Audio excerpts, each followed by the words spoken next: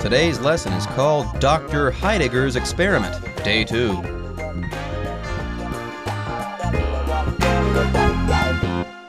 Hi everyone, my name is Jeff. I'm Roger. Again, we're talking about our featured story, Dr. Heidegger's Experiment.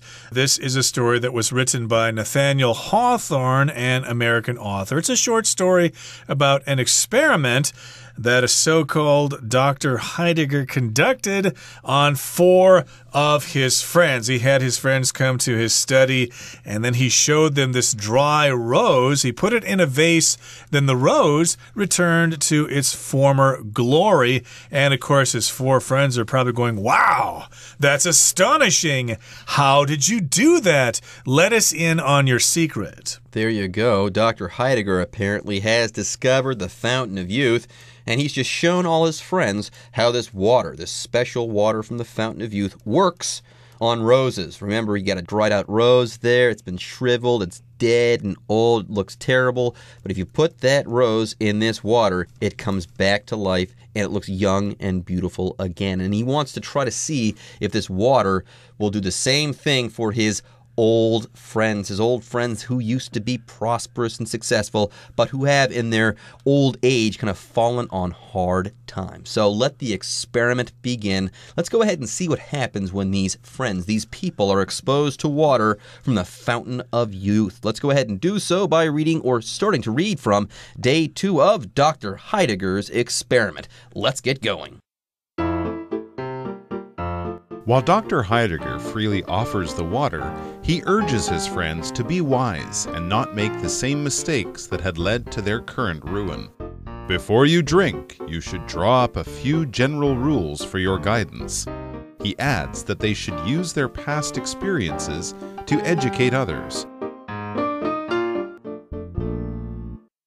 大家好，今天第一个单字我们看到的是 urge， 这个字当作动词，代表力劝、敦促的意思。例如 Both candidates urged citizens to vote in the upcoming election. 这2位候选人都呼吁选民在接下来的选举中投票。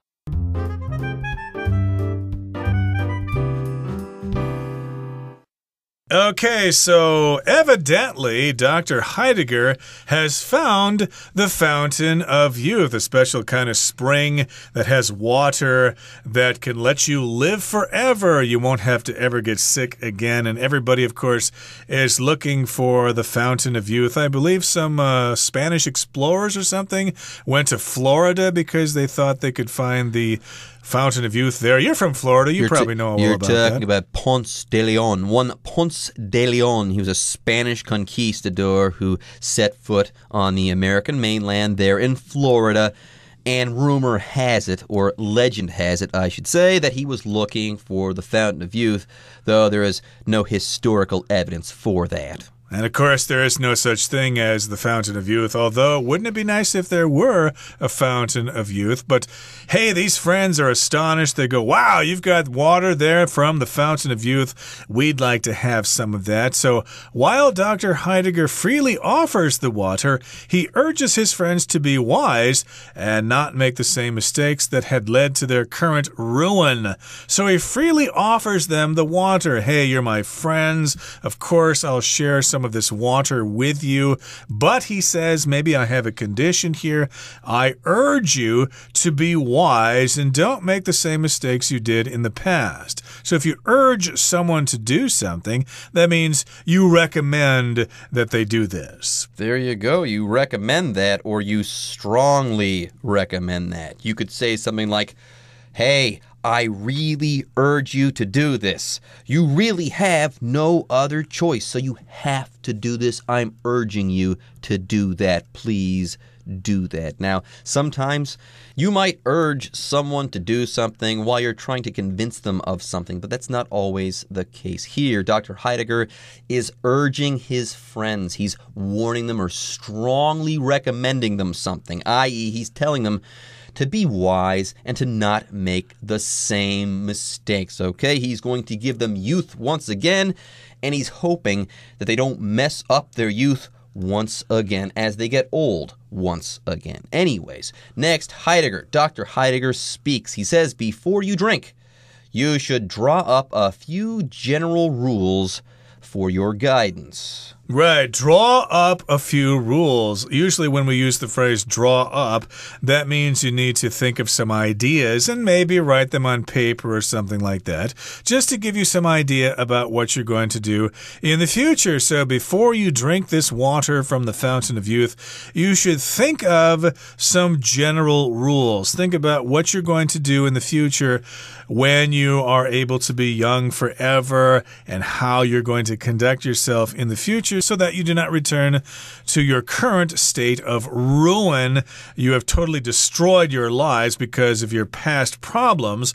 I don't want you to repeat those same mistakes. So yes, come up with some regular rules, general rules, so again, you don't make those mistakes again. And he adds, or he also says, that they should use their past experiences to educate others. So yes, because you suffered in the past, you made a bad business deal, or you are a politician with a bad reputation, or people have destroyed your life because of gossip.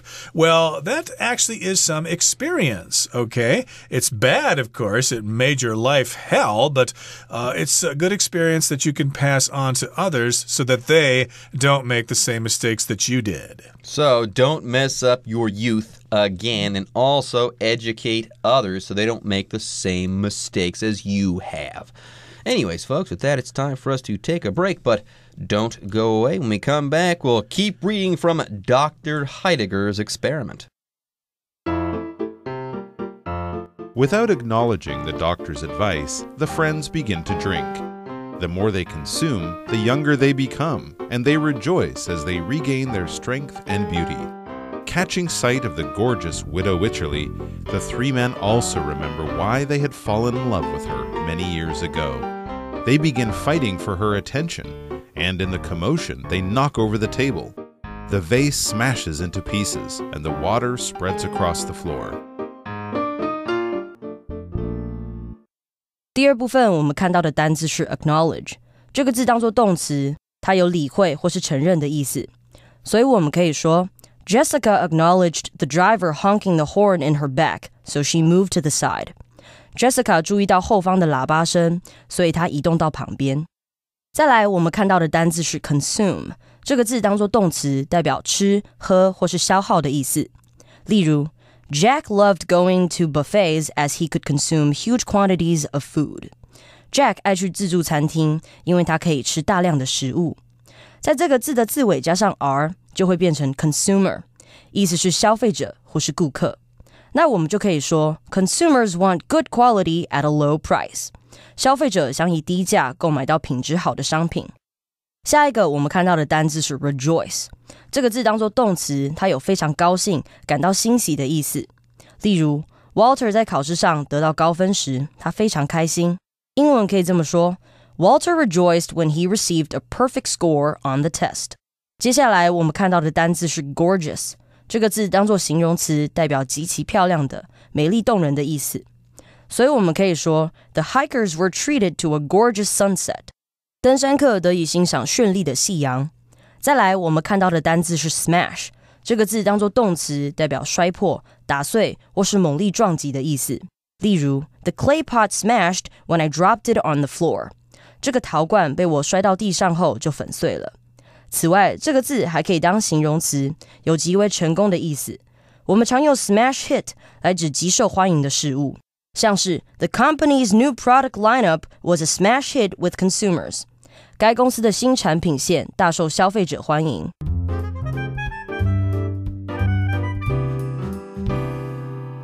Okay, let's continue talking about our story today. Now, the friends, of course, have been told by Dr. Heidegger to try not to repeat the same mistakes that they made in the past. Okay, they should draw up some general rules for their future conduct. But hey, if I were one of those friends, I would just be too excited. Hey, look, there's water from the fountain of youth. We don't have to fear death and disease anymore. I don't care what he says. I want some of that water right now. So without acknowledging the doctor's advice, the friends begin begin to drink. So they don't acknowledge his advice. Acknowledge, another way to say that is recognize. They ignore his advice. They don't acknowledge it. They don't recognize what he said. They just want to drink that water. There you go. Usually when you acknowledge someone or something, you kind of give that person or thing their due recognition, or you give them respect or something like that. But that's not the case here. Here, if you acknowledge someone's remarks, you try to think about them, you take them in, consider them seriously, and you try to understand what they're trying to say, okay? You're trying to get the meaning of what they say, and you're making it clear that you're paying attention to that meaning. But here, these friends, they're not doing this. They're not paying attention to the doctor, and the doctor's plans make total sense. He's saying don't make the same mistakes as you did before. Draw up a plan and also help others, okay? And he wants them to pay attention to this and to consider this and to acknowledge this, but they do exactly the opposite. They ignore the doctor. Yes, without acknowledging the doctor's advice, the friends begin to drink, and the more they consume, the younger they become. So the fountain of youth is working. And get this, they get young again, and they rejoice as they regain their strength and beauty. How about that? That being said, I feel a disaster coming on. This is good for now for these people, but this is not going to be good for anyone in the end. I can feel it. Anyways, before we move on, we've got two really easy words to talk about. The words consume and rejoice. They're both verbs. And here, to consume something is to drink it. They're drinking the water from the fountain of youth. Otherwise, though, to consume something like this is to drink that thing, to eat that thing, or to somehow ingest that thing. You put it in your body, usually by way of your mouth. Anyways, they also rejoice. Okay, if you rejoice, you become super happy. You're happy, you're delighted, you're joyful, you're feeling great. Yeah, the first time I went to the Shirlin night market, I consumed 3 oyster omelets. They were so tasty. And afterwards, I guess I could say, I rejoiced with my friends. Weren't those oyster omelets tasty? Weren't they delicious? We should rejoice. But here they consumed the water from the fountain of youth. And of course, they celebrated, they rejoiced because they became young again. Who wouldn't be happy if that could happen to you? You could get rid of all those wrinkles, get rid of that extra spare tire you have around your midsection. Who wouldn't want that? So, of course, they rejoiced as they became strong and beautiful again. Now, here in the next sentence, it says, catching sight of the gorgeous widow Wycherley, the 3 men also remember why they had fallen in love with her many years ago. So, of course, they were celebrating, but then they were looking at the widow Wycherley, and suddenly her hair was not gray anymore. She no longer had those wrinkles around her eyes.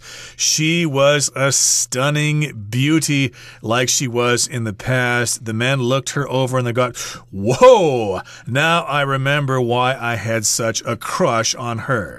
Yeah, you've got pretty, then you've got beautiful, and then you've got gorgeous. Okay, and above that, you could probably say that someone is simply radiant or anything like that. But gorgeous, that's just a way of saying that someone is beautiful, and you're being very strong while saying this. Yes, if someone is gorgeous, this person is unbelievably, stunningly beautiful. They're astonishingly beautiful, you could say. Further, to catch sight of something is to see that thing. You kind of see that thing briefly, you get a look of that thing, or you catch a glimpse of that thing. Anyways, the 3 dudes here, they see the beautiful widow Wycherley. She's gorgeous once again, and because of that, they begin fighting for her attention.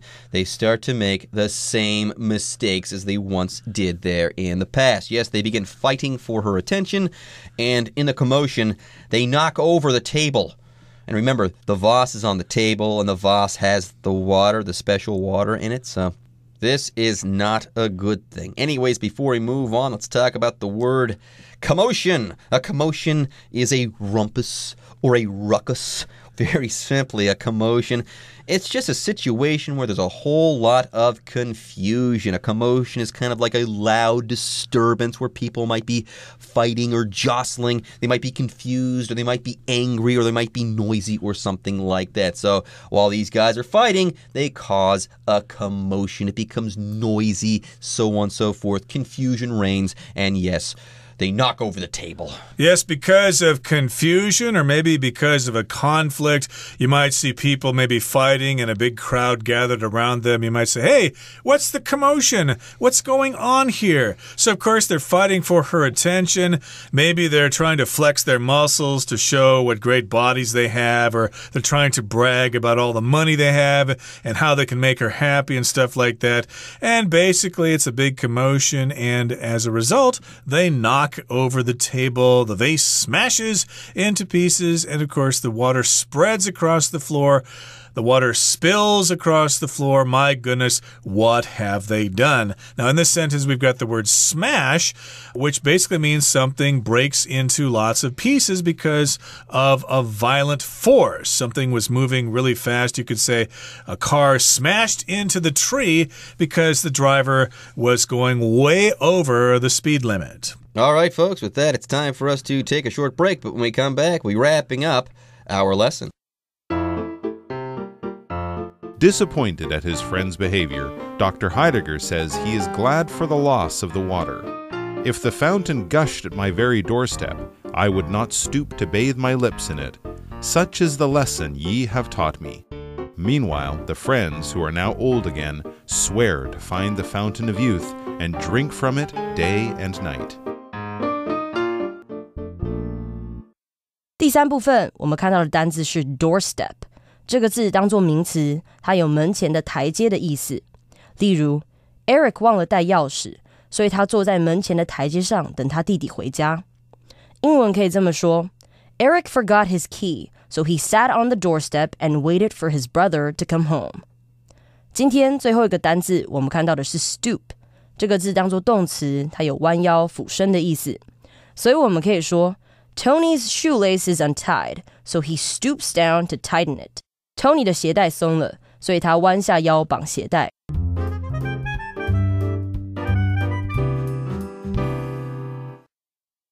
Okay, let's move on now to the third part of our lesson. It looks like they had a little bit of a disaster there. They just became so smitten by the widow Wycherley. They wanted to get her attention. They failed to pay attention to the vase on the table. They knocked into the table, and the vase smashed onto the floor, broke into 1,000 pieces, and the water from the Fountain of Youth spilled onto the floor. So here, disappointed at his friend's behavior, Dr. Heidegger says he is glad for the loss of the water. So he was kind of expecting his friends to behave better and maybe draw up a few general rules for their future guidance.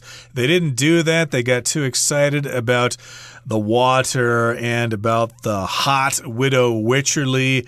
And so, of course, they could not concentrate. They could not be logical here. So, of course, he's disappointed. He expected more of them. Yeah, Dr. Heidegger is kind of down in the dumps and maybe even a bit angry too because his experiment is kind of a total failure, but he does learn something. He learns that the water from the Fountain of Youth might not be all that it's cracked up to be. He says, if the fountain gushed at my very doorstep, I would not stoop to bathe my lips in it. Such is the lesson ye have taught me. Now, we've got three things to talk about here. It says that the fountain gushed. If the fountain gushed at my doorstep, said Dr. Heidegger, ... Now, what does it mean for something to gush? Well, usually liquids gush. And yes, to gush for a liquid, that means that that liquid is flowing with some force or with great force. Okay, so if the fountain gushed at his doorstep, if it flowed there, if it came out of the ground there, he would still not use the stuff. He wouldn't drink from that fountain of youth. Then we also have the word doorstep. A doorstep is a step. It's a step in front of your house. It's a step outside of your outside door there, your front door, which leads to the front door of your house. Exactly. So here I could say that water gushed in through the window when it broke during the typhoon. Lots of water came in rather quickly. But here, of course, if the water gushed at his doorstep, he would not stoop to bathe his lips in it. He would not put his lips in it. Stoop here just means to bend over at your waist, usually straight down, to stoop down.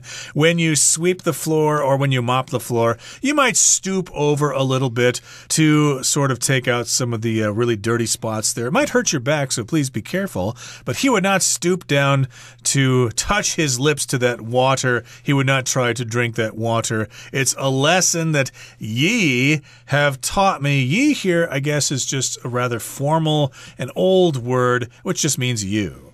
Okay, let's go ahead and wrap up our story. Meanwhile, the friends, who are now old again, the fountain of youth apparently, the effects wear off quite quickly.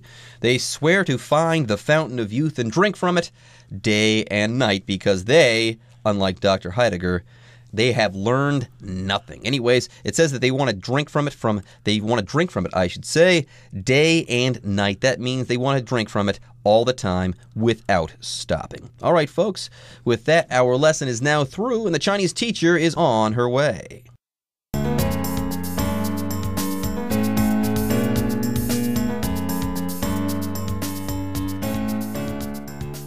各位同学大家好，我是 Hanny。 我们来看今天的文法重点。故事里面这位海德格医生向他4个朋友提供青春之泉的水，他也劝朋友要明智，但他的朋友们都不理会，就开始大喝了起来。读到课文第2部分有一个句子 The more they consume, the younger they become. 他们喝的越多就变得越年轻。那这边就来介绍一下双重比较级的用法。双重比较级的句型是the 加上比较级加主词加动词，逗号 the 比较级加主词加动词，表示越怎么样就越怎么样。那其中的比较级可以是形容词比较级，或者是副词比较级，或者是数量或量的比较级。好，那这个句子也可以简化成 the 比较级逗号 the 比较级。例如 the sooner the better 就表示越快越好。那我们再看2个例句 The spicier the food is, the better I like it. 食物越辣我越喜欢。The more cream you add to the soup, the thicker it will be. 你在汤里面加越多的鲜奶油，这个汤就会越浓稠。好，读到课文的下一句 Catching sight of the gorgeous widow Wycherley, the 3 men also remember why they had fallen in love with her many years ago. 这3个男人看见美艳动人这个寡妇 Wycherley， 他们就想起多年前爱上她的原因。好，那句子里面的 why they had fallen in love with her many years ago， 这是由 why 引导名词子句来当作动词 remember 的受词。那其他 WH 疑问词像是 what、who、when、where、how 等等，也都可以用来引导名词子句。那它的基本结构就是 WH 疑问词加主词加动词。那这部分在句子里面它可以当主词、受词或者是主词补语来用。例如 Do you know how the accident happened? 你知道那场意外事故是怎么发生的吗？那句子里面的名词子句 how the accident happened 就是来当作动词 know 的受词。好，那这边还有一个片语是 catch sight of 加上名词，它表示突然看见什么，瞥见什么。sight 在这边它是当不可数名词，表示景象。除了 catch sight of， 你也可以用 get a look at 加名词，或者是用 catch a glimpse of 加上名词来表达相同的语义。那其中这个 glimpse 它是可数名词，刚刚说 sight 是不可数， glimpse 是可数，它表示一瞥一眼。好，来看个例句 We caught sight of a pop singer in the restaurant. 我们在那间餐厅看见一位流行歌手。再看个例句 The fans waited for hours at the airport to catch a glimpse of the K-pop star. 粉丝们为了要看那位韩国明星，在机场等了好几个小时。好，那以上就是今天的重点整理，我们接下来回顾今天的单字吧。Urge. The students were urged to study for at least an hour every day. Acknowledge. Sarah didn't acknowledge the ringing phone until the call went to voicemail. Consume. My friends and I consumed 6 bags of chips at the party. Rejoice. The crowd rejoiced as their teams scored and won last night. Gorgeous. That haircut really suits you. You look gorgeous. Smash. The mirror fell and smashed into pieces. Doorstep. I was excited to see that flowers had been left on my doorstep. Stoop. Adina stooped to pick up her puppy and carry him home.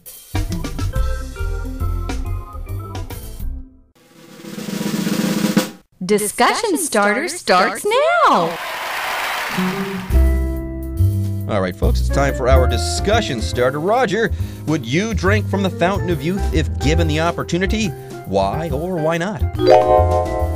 Yes, I would drink from the fountain of youth because it would make me live forever, and of course I would do so only if I knew my family, my children, my wife, etc. were the only other people who were going to drink from it. I would not want to share it with anybody else, or there might be big trouble, there might be a big commotion. How about you?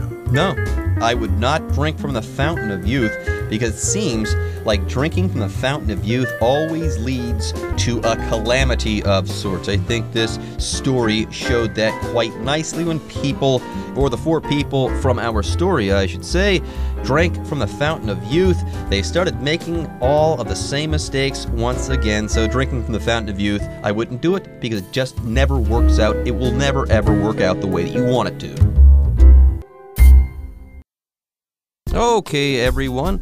With that, today's article is now complete. But, as always, we sure hope that you guys have enjoyed reading along with us. Anyways, I'm Jeff. I am Roger. See you next time.